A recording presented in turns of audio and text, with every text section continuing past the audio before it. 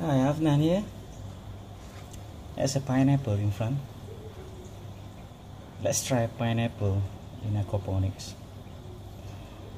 There are a few ways to grow pineapple. One is from the crown, which is on top of the fruits. From the suckers, come from the main stem of the pineapple, or suckers that come from on the ground.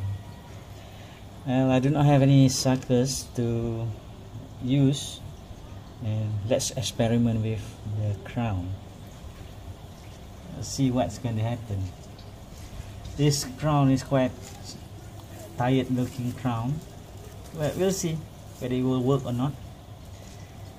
Let's cut the crown, and we're gonna have nice pineapple juice. Once you have the crown, let's clean it up, and make sure you can plant this. Just trim some of the leaf at the bottom part of the crown.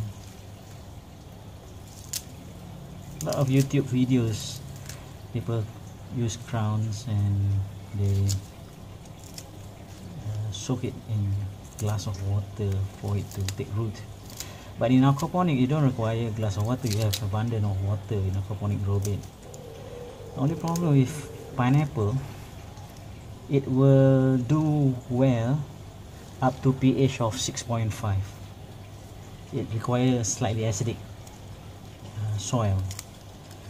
In aquaponics, most of the time the pH is 7 to 7.5, quite high in alkalinity. Okay, crown already prepared. Take a pot of hydroton and bury it at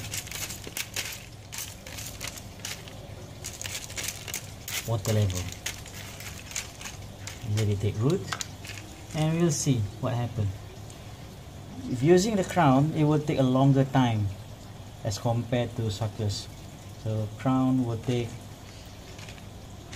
probably almost 2 years, as what has been told or been shown in YouTube videos. Suckers should take half that time.